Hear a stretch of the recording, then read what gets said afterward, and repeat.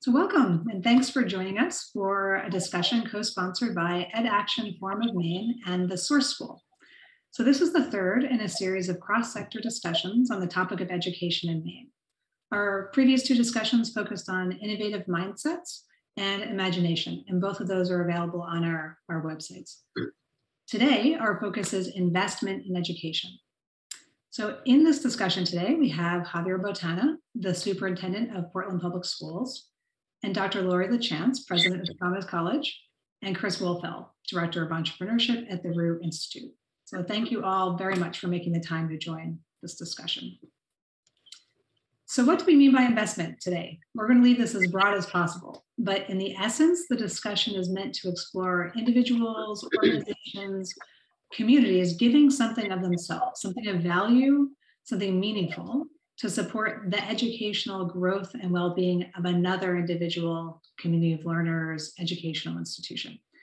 So we're interested in hearing from you three as leaders of a variety of educational institutions, but also as learners yourselves, your thoughts on what investment in education means to you personally, but also for students and schools, and even maybe your organization, Maine as a whole.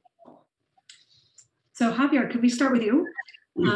And I would just ask if you could describe briefly your role and what leads you to invest yourself in this position in the educational realm. Sure. Xavier Botana, I'm the superintendent of schools here in Portland. So I make all the snow day calls, and that's what superintendents do. Obviously I'm the CEO of the organization. So as that, I, help to, manage all aspects of the operation, but also, more importantly, help to set the vision and direction and, strategies for meeting our, for meeting our vision and goals. So that's, my role as superintendent. I tell this story often that, my first, major recollection as a child was, a conversation with my grandmother. We came to the United States from Cuba after the Cuban Revolution, and, we were just talking, and she, she was contrasting the experiences that we were having in this country, with my mom, who had a college education that, that my grandma and her husband, my grandfather, had been able to provide for her. And, she knew a good amount of English coming here. And so she quickly got placed into a sort of a career track and was doing well. And my grandfather, who obviously had paid for her education, with his hard work, he was a small business owner in Cuba and didn't have an education and lost everything and was in, what he considered a job that was, not up to his expectations and, what he wanted to have. And so I remember her saying that, that an education is the only thing that nobody will ever be able to take from you. And, so that has always been the sort of the spark that ignited my commitment to this profession. And, I use that story because I think it's incredibly relevant in my current context, both as an educator and also, the leader of a school district that has, a significant number of individuals who had similar experiences to those of my family, and, for whom, sort of the reminder that this is, the reason that you're here in many cases is to achieve a level of education that nobody can take from you, even though you may have lost a lot in trying to, make the journey here. Chris, would you go next? Yeah, I'm Chris Wolfel. I'm the Director of Entrepreneurship here at the Roux Institute. And ultimately, my team and I are one of the pillars across the Institute, whose mission is to drive economic development in Maine by providing research, learning, entrepreneurship opportunities in the life sciences and advanced technology space. And we do that all with an incredible set of partners, both corporate and academic. My team specifically focuses on educating, supporting, and incubating entrepreneurs and startups. And, this is something that, to me, I look at entrepreneurship as an incredible tool for both economic development for a region, but also economic mobility for individuals. It allows people to really take control of their futures. And that's what, draws me to this. I was an entrepreneur. I started a few companies beforehand, and lots of people gave anywhere from 1 hour, 15-minute phone call to people that met with me on weekly and monthly basis for a long period of time. And, that form of education to me was, that investment per se, in this case, that they put in time in myself and some of the companies I was working on, was a phenomenal transformer for myself, my career, and my family.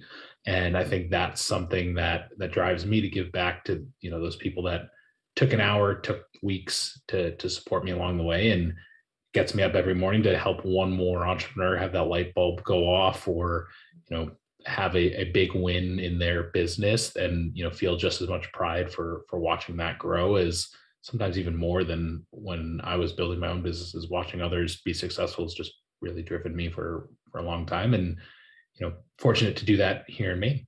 Wonderful. And thank you for coming to Maine. Thank you for having me. Laurie? Well, hi, I'm Laurie Lachance. I'm the president of Thomas College. And Thomas, for those who don't know, it is just a place of hope and opportunity. About 2/3 of our students are first in their family to go to college. And we serve predominantly Maine kids and predominantly of more humble means. I grew up in Dover Foxcroft, a little town in the center of the state, and had a phenomenal childhood, great education. Thought when I graduated from high school, all things were possible. Went to Bowdoin College and then started a career as an economist, working at Central Maine Power, working as a state economist for 3 governors, and then running the Maine Development Foundation. So in my first 28 years of my career, I spent all my time forecasting and analyzing the state. I've traveled to every corner of it. I've probably been in virtually every town. I absolutely love my hometown. I love my state. And all those years in looking at every form of economic development, I grew to understand that the single greatest investment we can make in our future is bringing every single person to their greatest potential. And somehow magically, when I was offered the job of college president, because I'm a non-traditional president, I actually don't have my doctorate. Thank you for promoting me, but I'm certainly not going to. But the power of education is the equalizer. It is the opportunity for everyone to reach their potential if we can find a way to give them a path to their highest achievement in education. So when I landed at Thomas, it was like a dream come true of a dream I could never have even imagined. And being here, we just see miracles happen all the time. And it is a joy. It is hard work, especially in a pandemic, but it is such a joy to see the transformation.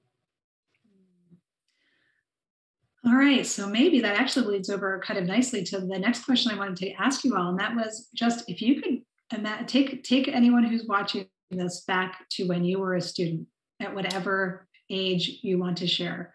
What kind of student were you? What did you think of school? How did you interact with your education institutions, whether you were in kindergarten or college? Something that meaningful to you. I'm happy to jump in while it gives people time to collect their thoughts. I'll take the entrepreneur approach and just go for it. I probably was a roller coaster student, right? I had times that I was a great student and times that my family was probably like, oh, don't know if he's gonna even make it through this. And part of it was because I gravitated towards certain subjects and others I couldn't keep my eyes open. And to me, right, I had kind of had that original pressure of everything you need, my family was kind of the, hey, everyone needs all A's. I realized really quickly that wasn't going to be me. And I was fortunate to have a few people along the way that kind of said, hey, pick the few things that you're really good at and focus on those. And, I think for me, I kind of directionally bounced around for a while until actually all the way until college, and had, I'd kind of taken I'm going to go become a lawyer because someone said I should be a lawyer. And then I'm going to go do this because someone said this. And I was fortunate to find someone that said, what do you want to do? And kind of freed me up to kind of look at it a bit differently. And that allowed me to get into, and fortunately, I did my undergraduate at Northeastern University. And part of that was because of the experiential learning model that they had, right? So for me, I was ready to go work as soon as possible. Let me go work. I mean, I'd worked in metal fab shops and construction sites in high school and was always like, how do I get there and do something? And getting into a world where I was able to do internships and co-ops and different models to like play around, like then connecting it helped me, right? The pure classroom side was never a great fit for me. I, did well, but once I was able to actually apply and connect it to what I was trying to do with the rest of my life was kind of, for me, a little bit of my journey. And I think that that's something that I've come to realize really the well-rounded kind of, perfect in everything it's not for everyone. There's definitely people out there. I've got a lot of friends that just for some reason, everything they pick up academically, they run home runs, or they succeed in it. But for me, it was really finding the connection to the real world that made it tangible for me. And I actually think I probably value, and I've come to even value the education more and even before this role at the Institute, but realizing how important that was. I didn't realize as a student. I realized it as soon as I stopped being a student and graduated, was out in the real world. I was like, oh, the only reason I'm able to do these is because of that educational base that I had. So I don't know if I really answered your question there, but that was very much kind of my journey. And it's probably not surprising from the entrepreneur. It wasn't exactly linear. Yeah, you might be interested in watching one of our previous conversations in which Patrick Breeding was speaking, another entrepreneur with Marin Skincare. And very similar story. I actually love his story, similar to yours, where he came to his understanding of what he was meant to be doing not until college. And it really was because someone gave him the space and the time and the support to experiment and find that. It's interesting in some ways. I think a lot of my experience is similar to Chris's. And, I think that's somewhat surprising given, my earlier conversation about, the sort of the drive for an education and the importance of it. I was a lackluster student pretty much through high school and, didn't really have a firm understanding on what I really wanted to do.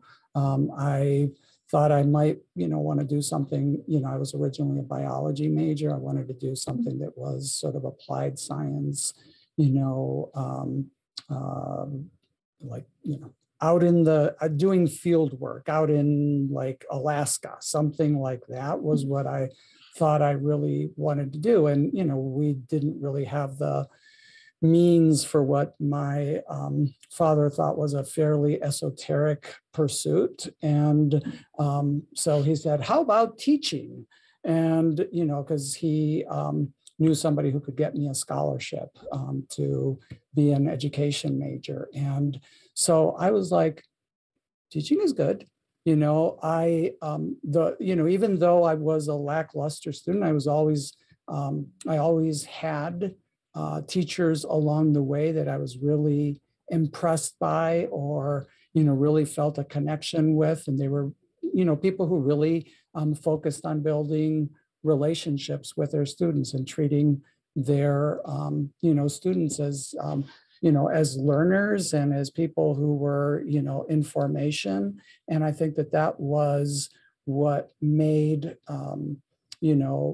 teaching something that I really thought would be good, given that, my sort of dream of counting caribou in Alaska was not likely to materialize. So, which is kind of funny because now you couldn't get me to camp to save my life.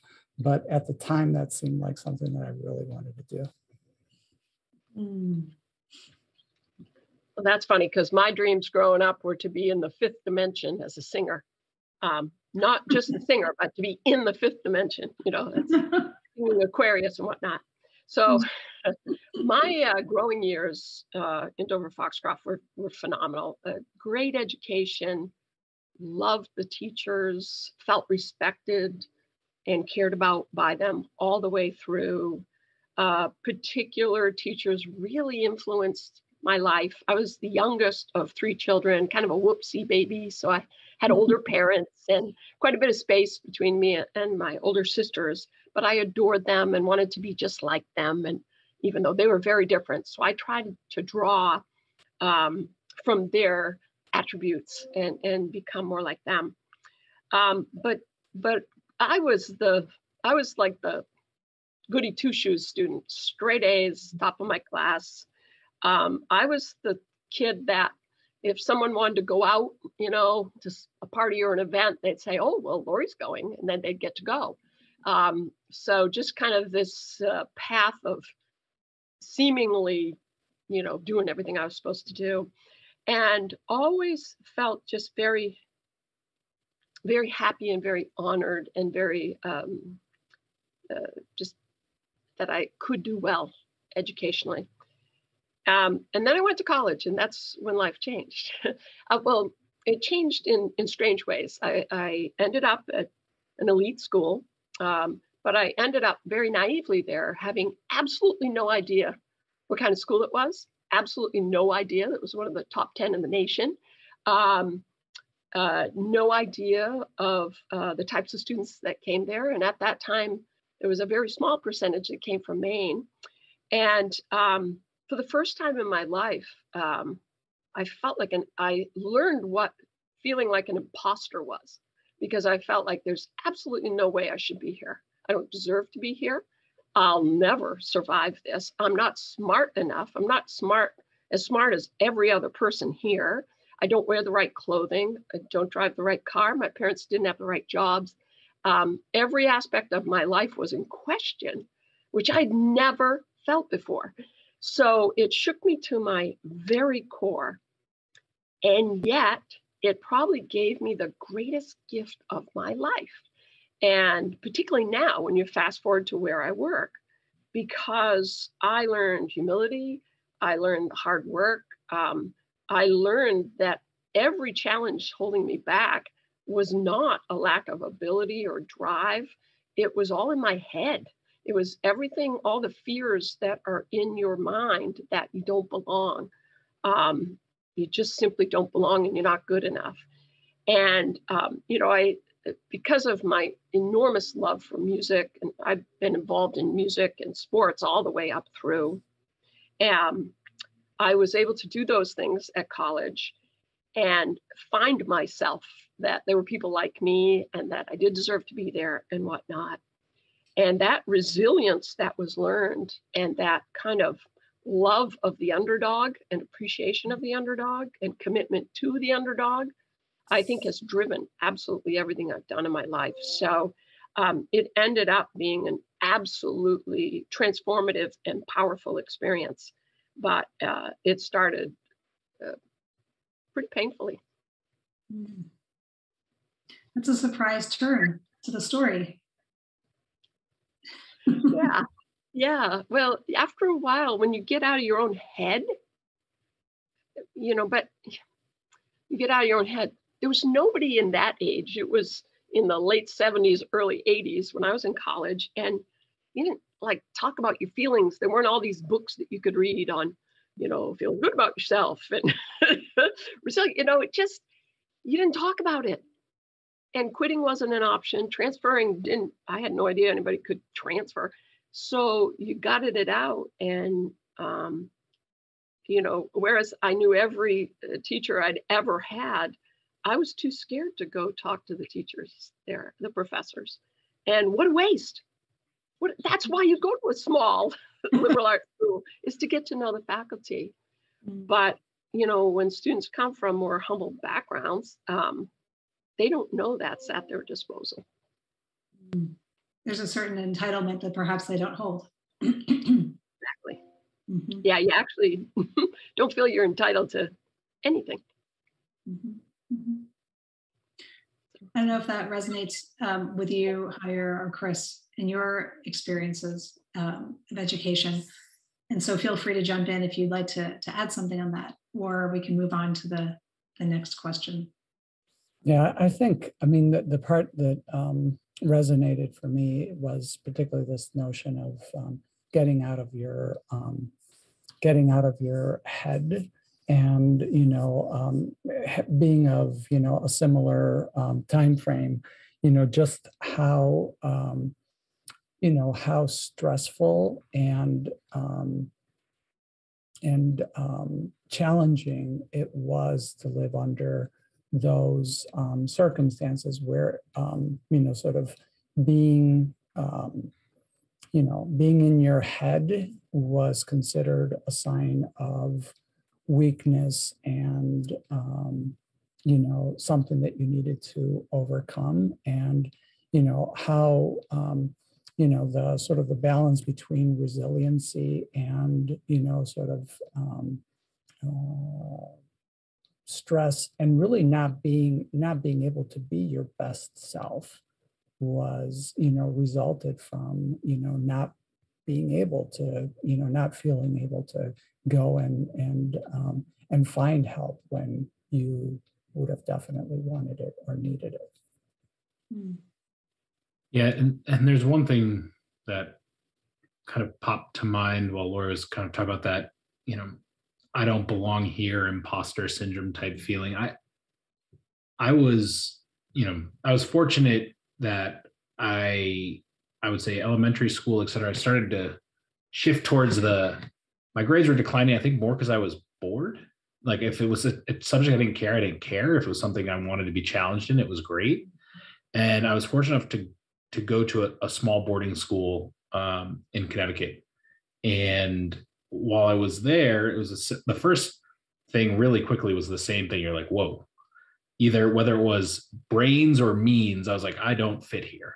And looking at that, even looking back, I probably didn't even process it until Laurie's comments about the education of kind of the emotional intelligence and the meeting other people. I mean, I lived there for from the age of 14 to 18, I lived in the woods with 350 other guys on 1,000 acres, right? It was a very broad experience with, people from down the street, but people from Japan in the same school. And like, I had not experienced that before. And that once I think I was able to kind of get to that point of like, oh, I do belong here in some way, shape, or form, or found that way, is that served me very well in future situations. I'm sure Laurie probably the same thing, right? Like when I started my first software company, we raised our first venture round and I was 22 years old. There's probably a lot of rooms I probably shouldn't have been, but in a way I just gotten so used to that, like, well, that's a feeling I felt for 10 years. It doesn't matter anymore. And I think there's something to be said for that too, of just getting thrown into a scenario and you live through it. Then the next time it's easier, the next time it's easier, the next time it's easier. Yeah, I feel like that can really easily lead over to the next question I'd love to ask you. And again, just whoever feels moved to speak first can just jump in. Do you have any specific examples of a time when someone invested in you, in your educational growth? Financially or personally, moral support, advice, anything that just comes to mind that you feel would be meaningful to share?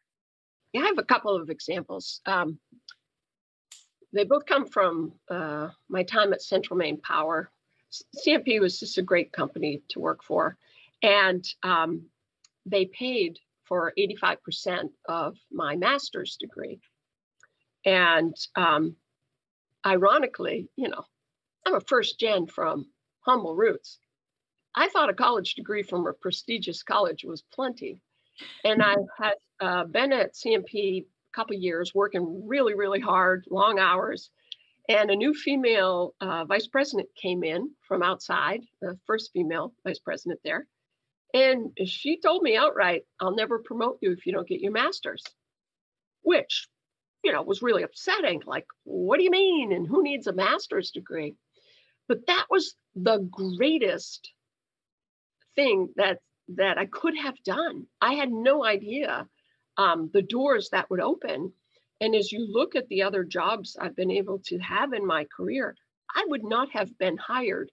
I would not even have been considered for any of them if I hadn't had my master's degree. And so she invested in me by challenging me, and the company paid for it. And it really unleashed opportunities that I would never have imagined, but I'm so thankful for in hindsight. Yeah, it's interesting. My, the example that I thought of was similar in my own context, which was,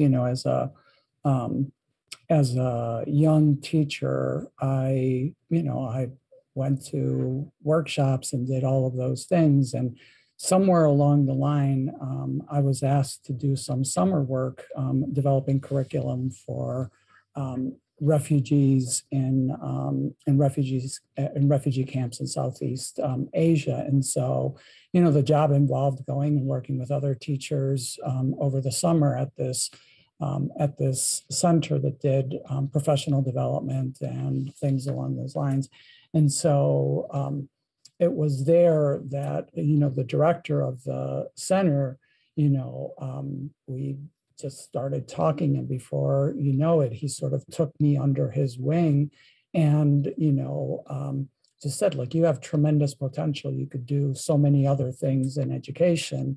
And, I had never at that point thought of going back for a graduate degree. I hadn't thought about administration or anything along those lines, but it was, sort of the attention and inspiration that I got from this man, from Ron Perlman, to actually think about, like, there's lots of other things in education that you could be doing that was inspiring and got me started down graduate school and eventually to where I am today. I hear both of you talking about this and these graduate school paths, and for me, it was a different route. I remember actually having that conversation at one point with one of my mentors, saying, what do I do here? I almost jumped right into graduate school the minute, like, I didn't know what I was going to do after graduating. And I had one person say, you know what, take 2 to 3 years and work in the world, then go back to graduate school. Like, think about it in that arc. And looking back at it, that allowed me to look at, when I joined up with my co-founders of my first company, I had the freedom in a way to fail, where they said, you know what, go try it. If it works, great.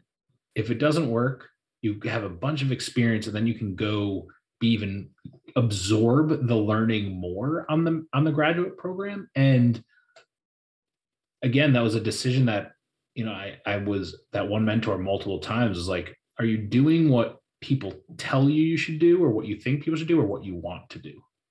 And using that as a way to make the decisions, even down to, courses. I remember sitting with one of them once and being like, I have to take these like 6 electives, or 4 electives, whatever it was. Do I go take, underwater scuba diving, or do I take something that is interesting and viable? And they're the one that are like, hey, you're investing your time in this, right? Is it worth it? And that, ended up, me, instead of taking a bunch of courses that, were probably valuable, but not as valuable as I took a summer program and got to go down to Costa Rica and do a sustainable business program where we took 2 or 3 courses. And yeah, it was a lot harder work than taking the history of film or scuba diving. But looking back at it, for me, those little pushes and connecting it back to real world, like that was the thing that I think of more as like the more I could connect things to like tangible, how would this go? And I had those one or two mentors that time and time again would, looking back, probably coach in the right direction, but knowing if they had said take this course, I would have gone the opposite way intentionally. So I think that was an important factor on my end. There are all different kinds of students. Yeah. And I mean, I also think for me, it was, I really enjoyed building and making things, and the ability to be encouraged to like let that creative side go out, right? I've got some artists in the family, and that side of me and ended up gravitating more towards marketing, right? Like I think I enrolled in Northeastern thinking I was going to be a lawyer, and then I was like, oh, I'll do finance or accounting, and I realized like that's not how my brain was wired, and like being able to apply and connect the things that I was passionate about and got me excited definitely put me on a different track. Yeah, when I think of your story compared with Laurie, your story in particular, it seems that we have a variety of different, and Javier, this is your day-to-day life. There are so many different ways of learning, so many different kinds of students, right? And so how do we have a system kind of in its wholeness that really allows for and supports even investment in different kinds of learners and their success? I heard one of you say a while ago that what really inspires you is this idea of helping everyone reach their highest potential. And that was what inspired me as a teacher, for sure, when I was teaching. And so I just wonder if any of the three of you, and Javier, I don't know if you may have the most specific example right away or not, but are there ways that we can, either as schools or as teachers or as a system as a whole, invest in avenues through which different types of students can thrive and reach their highest potential?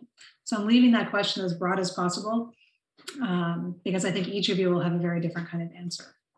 I mean, I think that is what we all strive for, and I will, I think readily admit that as, the sort of the traditional pre-K through 12 into, adult learning institutions,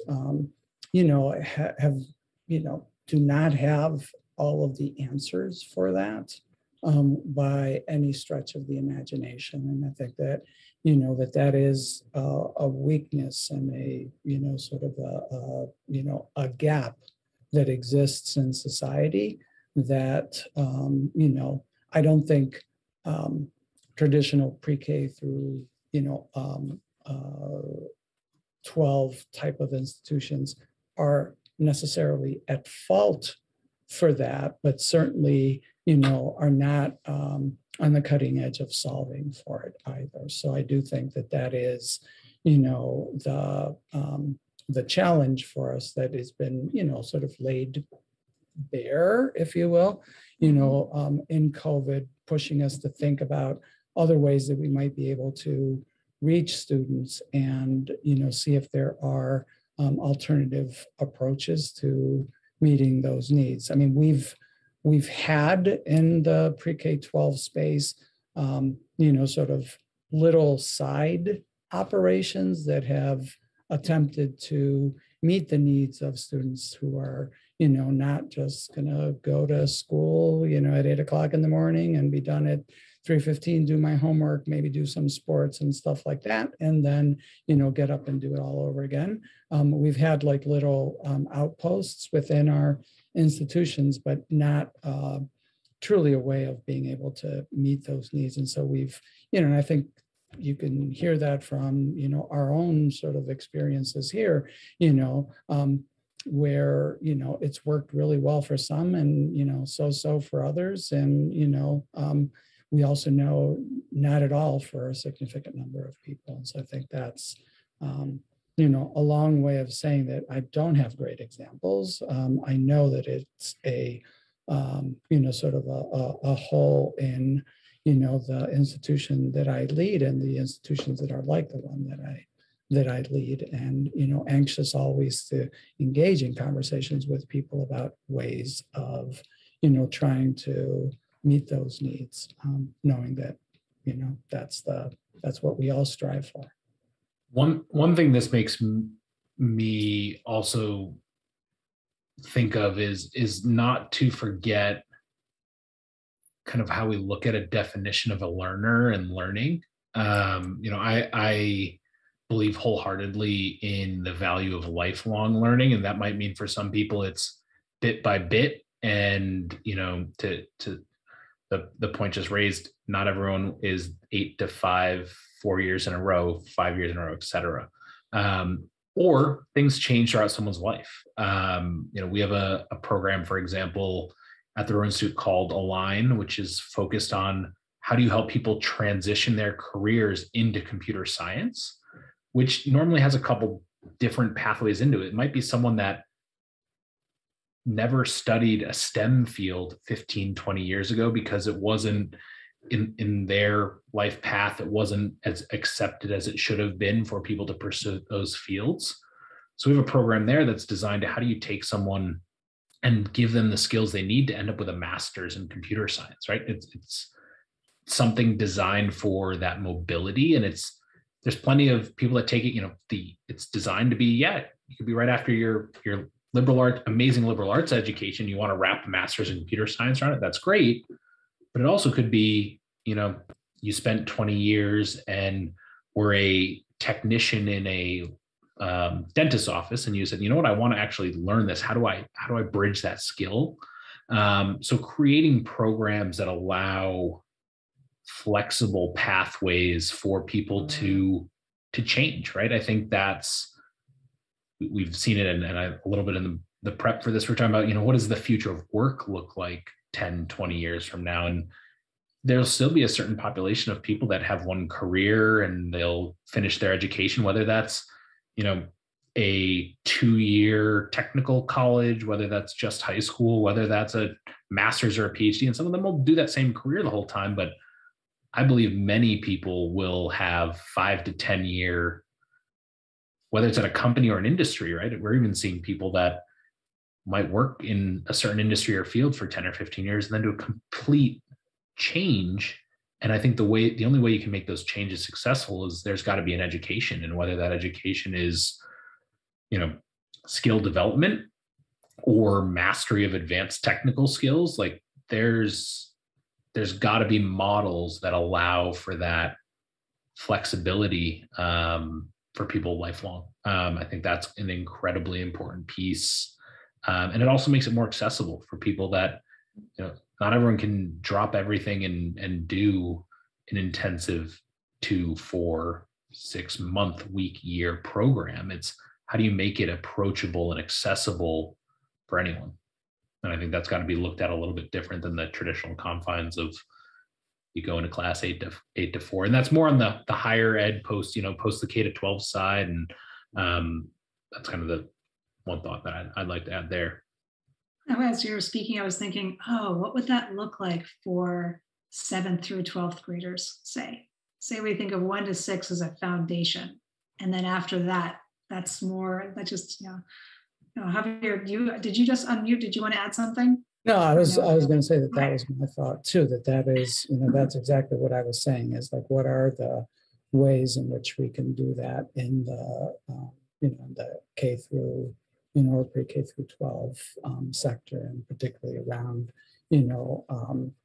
adolescence and, time when, kids are developing at very different rates, that have lots of different things that are, working on their bodies and minds. And, that, the way that we're structured has very little room for that level of variation.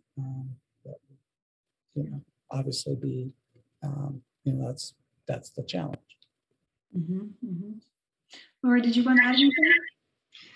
Yeah, it's interesting because I sit in the higher ed sphere, and we spend an enormous amount of our time and energy trying to lift many, many individuals for things they didn't receive earlier in their life, and get them through the rigor of college and to the other side. And we're really, really successful at it, but it's,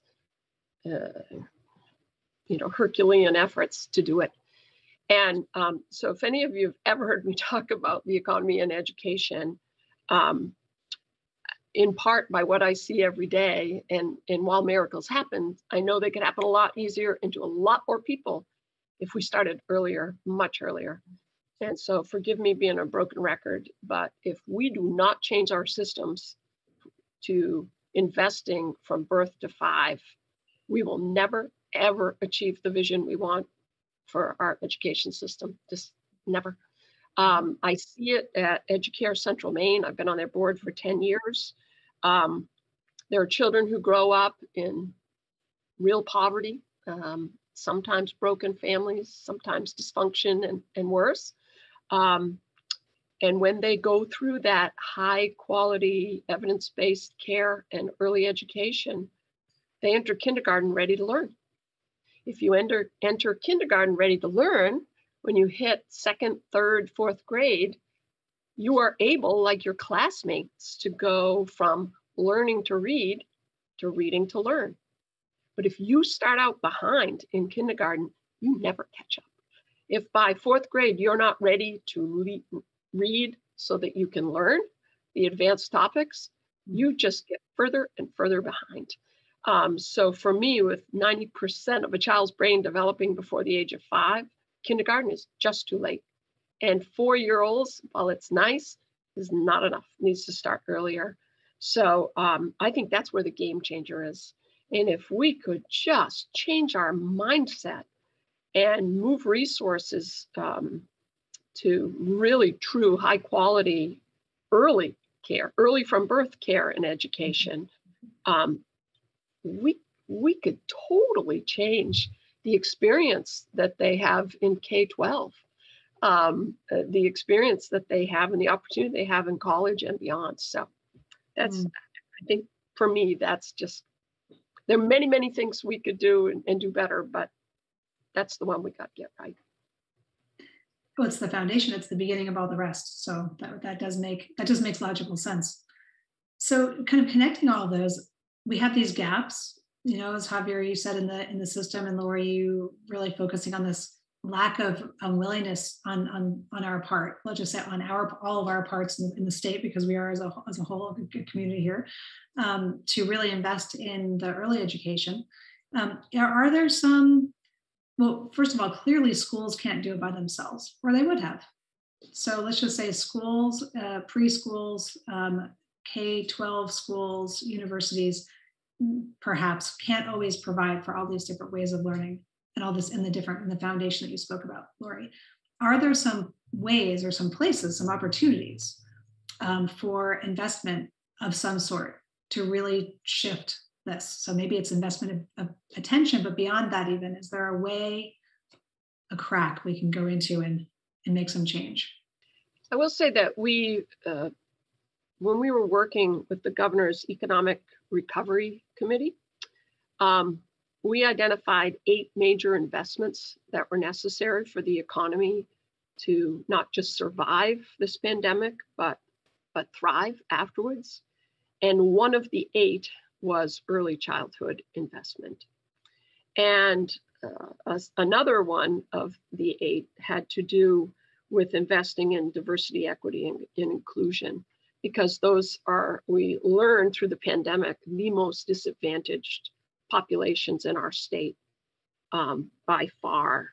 So what has happened is when government grows to understand the importance of these types of investment, and philanthropy steps up as they have in Maine, and the business sector, through the very power that they hold, not only to invest, but to raise awareness and to affirm this is an important and worthwhile investment. And we're starting to really see that some business leaders who are stepping up as incredible leaders towards this vision. And when the business leaders are involved and the government puts its many resources to it and philanthropy joins hands in the same way, that's where we start to move the needle. And we're really starting to see that in Maine. Mm-hmm. And the one thing I would even add to that is also all of the institutions need to work together, right?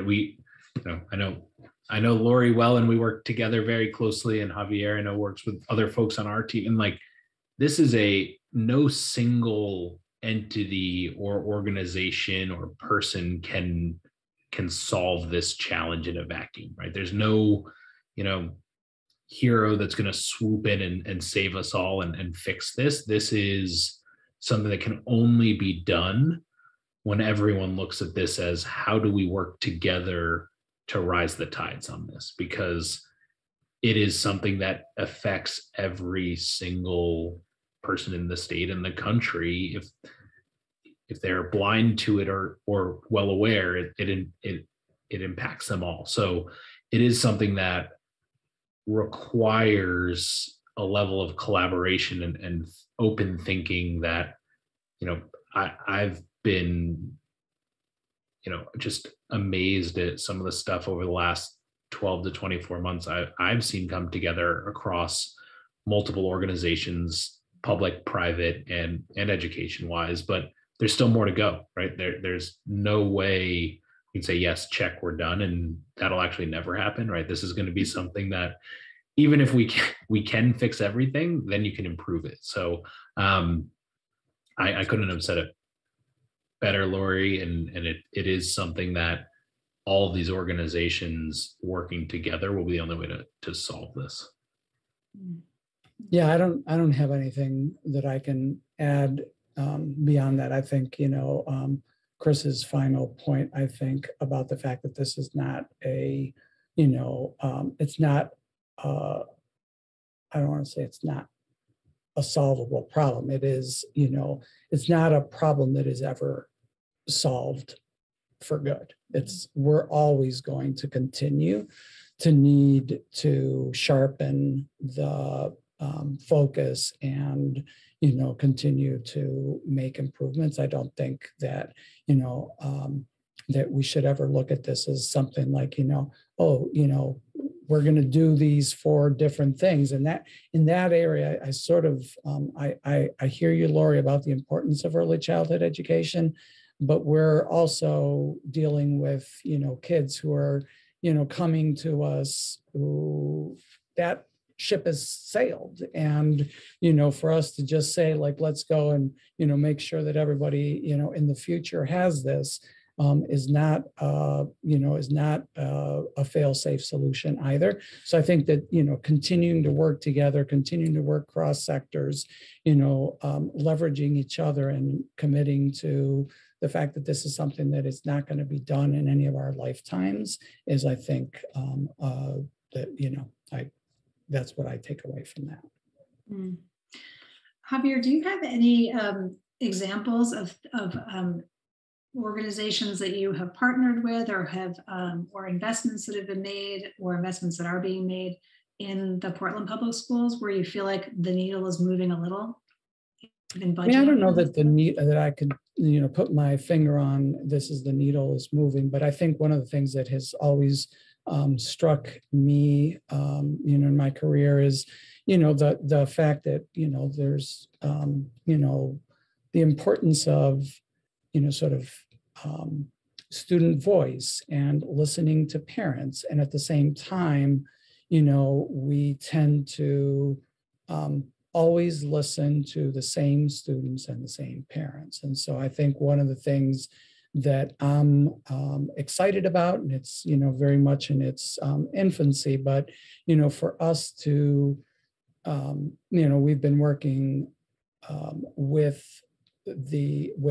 Portland Empowered, which is a local nonprofit that does a lot of work to engage and raise up the voices of those who've traditionally not been at the table, and Nellie Mae Foundation, to sort of Laurie's point earlier about the new vision coming out of philanthropy for some of this, has invested in putting us and Portland Empowered Maine Inside Out, which is an organization that works with, students who have been in the criminal justice system, and Portland Outright, an organization working with students who are, identify gender expansive in, multiple ways, putting us together to try to figure out how do we actually bring those voices to the table in these conversations, as opposed to, and we have amazing students who are, born leaders and are showing that leadership day in and day out in conventional places. But I've always been struck about the fact that, the kids that we're most concerned about, they're never at the table to have these conversations. So how do we actually work to get, those students and their families at the table as we're having these conversations? So I think that that's where I believe that that's a place where we can actually, move the needle if we're able to get those voices to engage in ways that they've traditionally not engaged. I know that you held a meeting not that long ago for one of those groups of families that was really well attended, and the families seemed very grateful for the opportunity to be able to speak in their native language, the language they speak at home, and to have your presence there as very welcoming and kind of really seeking their input, actively seeking their input. I think that's just an example. Yeah, and that's one of the early efforts to actually do that type of work. But, again, just the beginning of that. But I do think that that's a place where, if we want to really figure out what are the reasons why, in this particular case, Latinx students aren't coming to school, I think asking them and their families is probably the best place to really, and to go to it as learners and, knowledge seekers, as opposed to people who have a solution in their back pocket that they just want to find the right moment to put it on the table. Could I add something to that? It's funny, having worked in state government for 11 years at the state planning office and seeing how the sausage is made, so to speak, as a state, and I think it's probably true at the national level and everything, we seem to go all or nothing. Like at some point, every answer to every question is community college. Let's invest in community college. For others, it's, you don't need college because, not everybody does well there or something. Some people aren't meant to go to college. It's like we set up these either or situations instead of a yes and situation, where every part of the system is really important, particularly for different sets of young people. And to your point, Javier, I didn't mean to suggest that we just abandon everything we're doing at the older age and just focus on the younger age. But I think it's just the long game here. It's a very long-term investment that we have to start making if we're ever going to truly transform the young people as they come through our system. So it's really a situation of we gotta fix the plane, while we're flying it. And it's really important not to lose a step for the young people that are in your care or in your charge at whatever point they are, to do everything you can for their success. But at the same time, send up the flags to people who can do something different, to make some other kinds of investment that maybe will save other young people having to take this really difficult path that didn't have to happen. Chris, did you want to say something? I have one thing that's a little bit of a tangent, but I don't think we can talk about investment in education without mentioning the incredible support the Alphon Foundation has given to many organizations across the state. And a few of these conversations have kind of walked around it, and whether it's from their 529 program all the way up to the recent investments they've made in things like the humane system and the Roux Institute and the phenomenal investment they've given us to make advanced degrees affordable for Mainers. That it is an incredible piece, and I just wanted to make sure that I know actually all of our organizations and many others across this state have received phenomenal support from that organization. So I just want to make sure that that's something that we recognize their dedication to the state and education as a means of changing the futures of the people of our state. So I know we're coming up on time, and it seemed like it was one thing I want to make sure that I know. We've all seen the impacts that organization's made in the state, and just an amazing entity, and a thank you for the support that they give a lot of organizations. Yeah, thank you so much, Chris, for mentioning that. Very important, for sure. So it's just as a last question, I wish I had 2 or 3 hours with you, 3, because I feel there's so much interesting to discuss here. But as a last question, is there anything that you would like either the business community, if you are, and Chris, maybe it's still for you, the business community, but I'm imagining you might choose something different, either the business community or legislators? What would you want them to know about this, the importance of investment? And maybe you want to highlight something you've already said, or maybe bring to light something you haven't had a chance to speak about yet.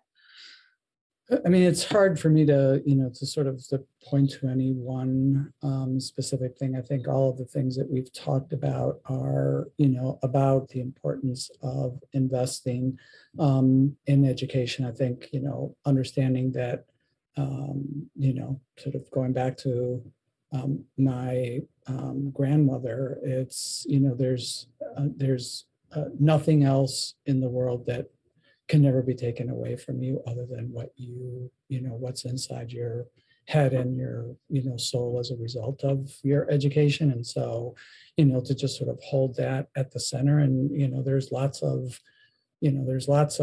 reasons, there's lots of different things that we as a society need to invest in. But I think you've heard it from all of us throughout, is that, without investing in the development of human capital, there's not, there's nothing that that we'll be able to do without making those investments. And I'll just sort of say that I'm really happy and fortunate to be in the state of Maine, because I do think that that is not something that is really up for debate as much as it is in other places. And so I feel very, fortunate, having worked in, in states where there isn't that same level of commitment to, to education and true understanding of its, the importance of, developing human capital that I think we have in this state. And I think that's, so, to anybody who's watching who fits that, just, know that I recognize that.